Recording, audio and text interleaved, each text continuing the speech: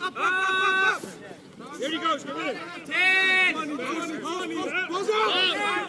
This is what one would hear at University of South Florida's Rugby Club team practices. Even though these sportsmen are not recognized as an official athletic team at the university, they have been playing well enough this season to be only one game away from making it into the South Independent Rugby Championship. This crucial game is scheduled for the 31st of March 2012 and is against USF's greatest rugby rivals, Florida State University. Rugby Club President Alistair Bryce said, "They're our biggest rival, we just hate them."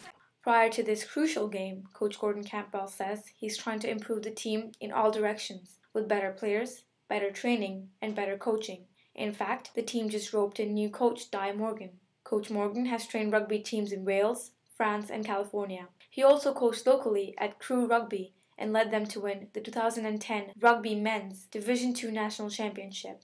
At his first practice on Tuesday, the 20th of March, Coach Morgan shared his ideologies and tactics with the players, teaching them the art of defensive offense and constantly stressing on practice like you play.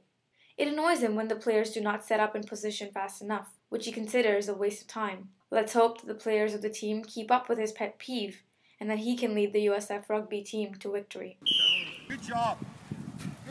Well done.